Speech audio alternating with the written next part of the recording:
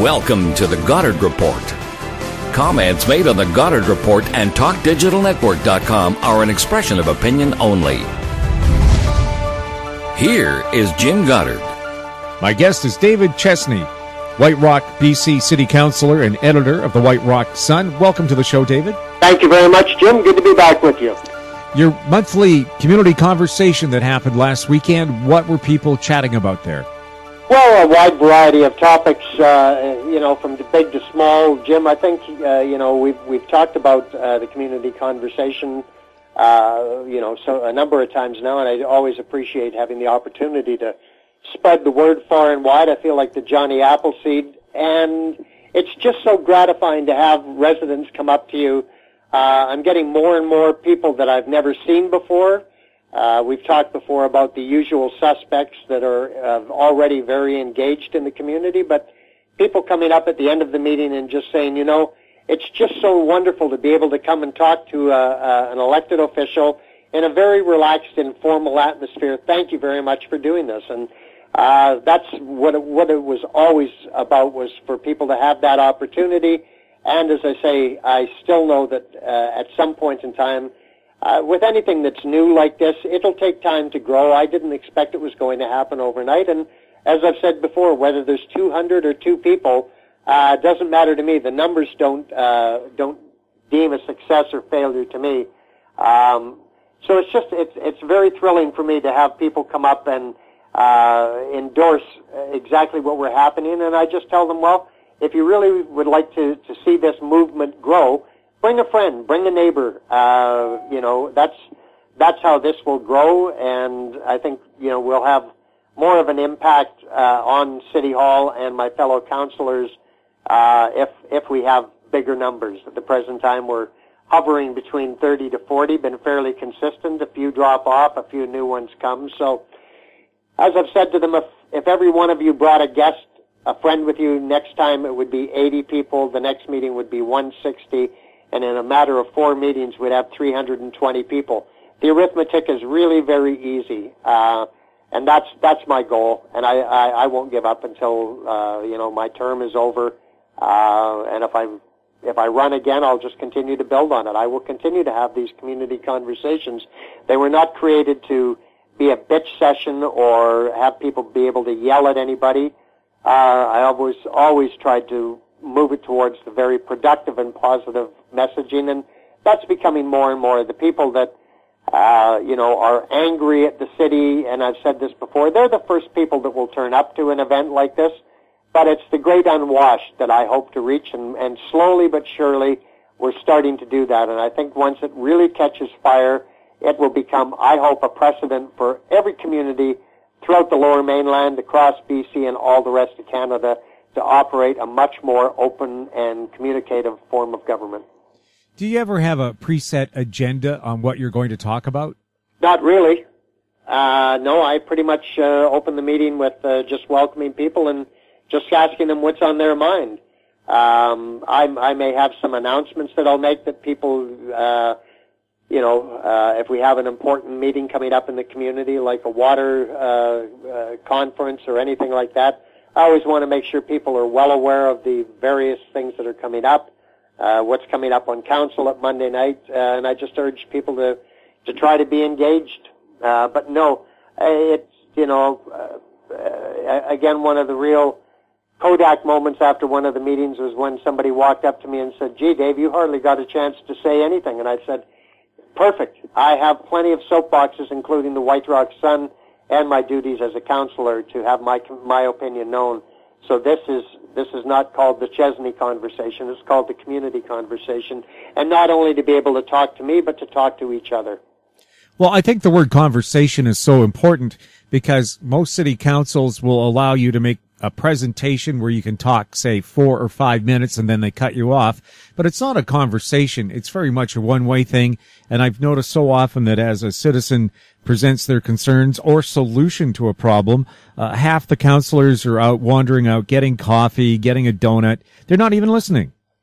No, and that every once in a while, and we had this happen a couple of weeks ago, that an elderly couple turned up at council, and they had apparently been trying to get the road fixed in front of their house for nigh on 10 years. They'd been writing letters, doing everything they possibly thought that they could do, and finally, out of sheer desperation, they turned up at a council meeting. And I'm very happy to say that the squeaky wheel got the grease.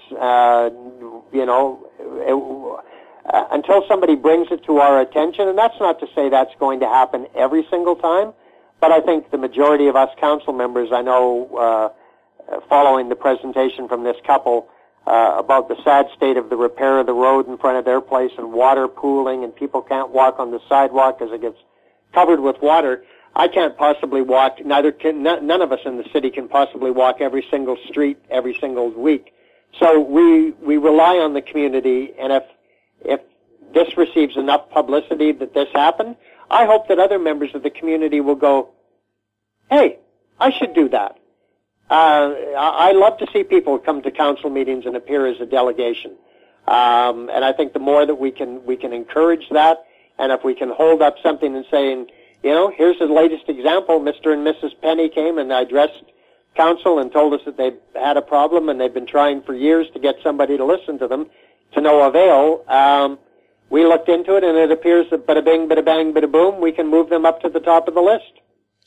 David, what would you rather hear? Somebody complaining about something, or someone outlining a concern and then bringing you possible solutions for it? Well, I think the latter would be, a very welcome means of approaching anybody, and hopefully that's what we will be able to build an environment where we nurture that type of communication. I don't know that anybody ever, that most people will have a solution, but they might. These people live right there. They see what happens on a day-to-day basis. They're the experts. They know how it's wrong, why it's wrong. The sidewalk in this particular 2-block stretch was built at road grade. It was made out of paving stones. It's level with the road's sinking, water pools. Now the people that walk along there, if they stay on the sidewalk, they risk, if a car comes by, of getting soaked from head to toe. So they now have to walk out across the street onto the other side of the street where there's no crosswalk. And we have a lot of seniors that live in our community. It's dangerous for anybody to be able or to try to traverse the streets that way. So, the people that live in the community, who better knows the problems with their neighborhood than them? So if we can set up some type of thing, I mean, some communities have set up almost like a block watch. They almost have their own little council where they have somebody that will end up coming and speaking for that quadrant or that section of the city. Again, this is a wonderful thing. It brings communities together. Before we started our conversation on the air here, Jim, I told you that I'm very excited. Fraser Health has a conference this Thursday, and their keynote speaker, the title is Healthy Communities. And there's a Vancouver author called Charles Montgomery that has written a book called Happy City that is, I think it's now 2 years old, but it's gone around the world, and cities all over the world have taken this book and embraced it on how to make your city a happy city, celebrating the positive things, the good things, and how can we make the city business or the city operate more effectively to make it a more conducive city and a happy city where the people live. And at the first paragraph, or the first chapter in the book talks about the author going to Bogota, and the mayor of the city, Perlosa, I think was his name. Anyways, the city was, filled with crime and drug cartels, and it was dirty, and people were afraid to walk the streets, and pollution was terrible. So he was elected. And one of the first things he did was he created a car-free day. Now, that seems like a rather small yet a very big endeavor, but the immediate reaction within the community was overwhelmingly positive because people now park their cars and they walk, and when you walk, you stop and you talk to your neighbor and you say hello to them and ask them what their dog's name is, or how long have you been growing those plants in your front yard, or whatever it might be. So just that one single thing, and there was many other things that they eventually did, but just a small thing like making a car-free day one day We've seen it. You've seen it in Vancouver on Commercial Drive. Tens of thousands of people turn out for Car-Free Sunday. Main Street, I think Kitsilano's now doing one. Talk about bringing a community together. So I'm really looking forward to that. And the next time we talk, I'll have the opportunity to give you a better overview. But if anybody's listening to this and has any desire, book I'm sure is in the library. I bought mine at Chapters, but it's Charles Montgomery, Vancouver author, and he identified that what caught me right off the bat is that I think in 2004, how he got turned on to the mayor of Bogota was there was a United Nations Habitat Conference in Vancouver, British Columbia, Canada, in his words, at the Trade and Convention Center, and leaders from all over the world were here, and he said when this gentleman from Bogota, the mayor, got up and talked about what he was doing in his city, almost instantaneously hundreds of world leaders stood up and gave him a standing ovation.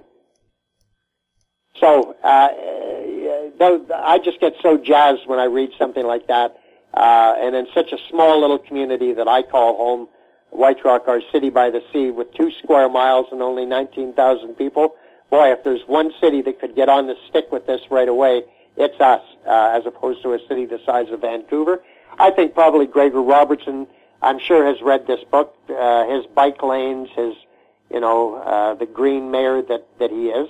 I would lay dollars to donuts. He's well aware of this book, and I think invariably he's in the back of his mind trying to make a happy city. But boy, a city the size of Vancouver, just in square miles and the number of people, it's pretty hard to get a movement going there. I think we've got the golden opportunity, and that will be my next phase to add on to the community conversation. We'll have more with David Chesney right after the break. Bird Dog, the ultimate tribute to the Everly Brothers and Simon & Garfunkel. Coming to Mission, White Rock, West Vancouver. Buy online and save at ontourtickets.com. In Goddard we trust. Welcome back. We're speaking with David Chesney. Something that happened in Vancouver that perhaps other people in the country aren't aware of is that CP Rail had this corridor through the west side of the city that they hadn't used for years and years and years. So people started planting community gardens and so on this CP property, but they had a dispute with the city. They wanted tens and tens of millions of dollars for the city to buy it. Vancouver said they couldn't afford it. So CP ripped up all these community gardens. A year later, they now have an agreement for Vancouver to buy it for $55 million. A huge green strip through the city. Is that something White Rock is looking at? Because you have a rail line that runs right along your waterfront, separating the residents from the ocean. Well, it's been a big conversation. Our mayor, prior to the last election, vowed that he would have those rail lines moved. I don't think that they're going to be moving anytime soon. BNSF, the rail line that runs through White Rock, South Surrey here, just spent $35 million on upgrading the system on the other side of Crescent Beach towards Highway 99, and are about to spend another $50 million for a swing bridge. I don't think, given those kind of expenditures, they plan on moving that line anytime soon. Mayor Hepner, Diane Watts, of course, this flared up, and I hate to use the analogy, probably a better analogy, but this came to light when the Lac-Mégantic rail disaster happened, and all of a sudden people that were living here in close proximity to these train tracks went, oh my God,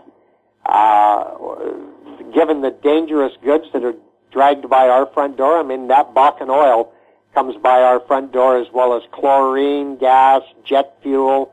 There's a lot of very dangerous toxic goods that are dragged by or carried along that rail line. So Surrey and White Rock had a bit of a knee-jerk reaction with the Mégantic situation. And I think as a lot of communities did, they went, oh, hang on a minute here.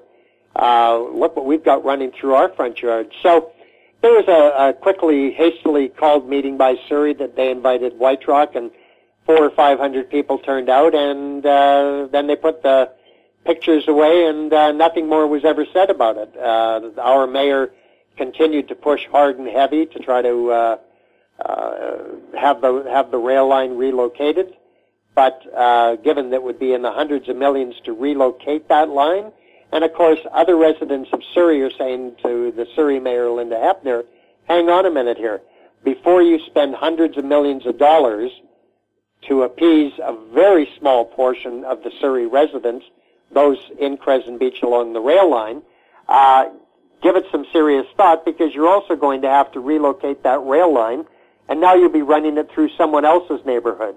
Well, a couple of the exploratory routes that they've identified where that line could go would not go through as heavy a residential area as we have here in White Rock and Crescent Beach. I mean, there are houses that literally you could sit on a balcony and flip a beer can off and hit the train tracks. Some of the houses are incredibly close, as they are in Crescent Beach. So those people, I don't know how they live that close to the train tracks, to be very truthful. I've lived in a number of different locations on the hillside in White Rock, and after a while you do get used to the noise, but we've got these 130-car coal trains rumbling through our town now, and they seem to be less of them now, I think just simply because the world market, India and China, have just said we've got to get out of burning this coal dirt, is what it basically boils down to. It doesn't produce much heat, but it's dirt cheap. They take it through open pit mining. They just scoop it out of the ground with a front end loader and put it onto the train. And of course, a great deal of that blows off in transit. So Washington and Oregon have said, no, you're not shipping that stuff out of here. So it's all heading for Vancouver now, and that's the big reason they want to build a new bridge over where the Dease Island Tunnel is, to not only get the ships up to take that coal out of here from the Surrey docks, but to generally, they're building that bridge for one reason and one reason only, and that is to commercialize the Fraser River. And that may not be a bad thing, but I really, if you've ever been down near Steveston at low tide, I don't know how they would keep the front mouth of the Fraser River dredged out enough that they could bring up big boats in there on a regular basis. There's not a lot of draw down there. That China is getting away from coal, evident that they've had their first mass layoff of coal miners, over 1.5 million people told to find work elsewhere. Yes, you're absolutely right. And they've sent word to the world that they are getting out of the thermal coal business. The metallurgical coal, like we get out of the Rocky Mountains, is a completely different thing. Let's just hypothetically say metallurgical coal is $100 a ton. Well, the thermal coal, the coal dirt, is about $10 a ton. So it's dirt cheap, and what they're banking on now, the only two markets in the world are India and China. When they stop buying this stuff, there's no market for it anymore. So they're trying to ship as much of this stuff out of here as fast as they can over the next 5 years, and that's why they've applied for and received permission to ship it out of the Fraser docks, because Westport, out at the ferry terminal there in Delta, they're pretty much at capacity now. They can't handle anymore. David, thank you very much for chatting with us. Jim, I look forward to next month's conversation, and I'll tell you how to build a happy city in 3 easy lessons. Okay, thanks. Thank you. Have a good day. You're listening to the Goddard Report on TalkDigitalNetwork.com. Find us on Twitter at TalkDigitalNet. Our guest has been David Chesney, White Rock, BC City Councillor and editor of the White Rock Sun. If you'd like to email us any comments about the show, you can send them to info@howstreet.com. I'm Jim Goddard. Thanks for listening. Comments made on the Goddard Report and TalkDigitalNetwork.com are an expression of opinion only. The Goddard Report is available online and mobile at TalkDigitalNetwork.com. The Goddard Report is a production of How Street Media Incorporated.